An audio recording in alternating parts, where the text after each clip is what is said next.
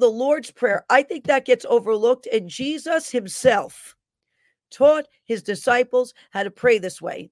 And the Lord emphasized that to me. So I have started daily saying the Lord's Prayer.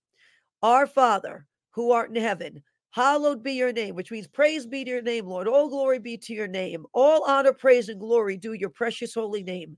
Your kingdom come, your will be done on earth as it is in heaven. Give us this day our daily bread, and forgive us of our trespasses, as we forgive those who trespass against us. And lead us not into temptation, but deliver us from evil.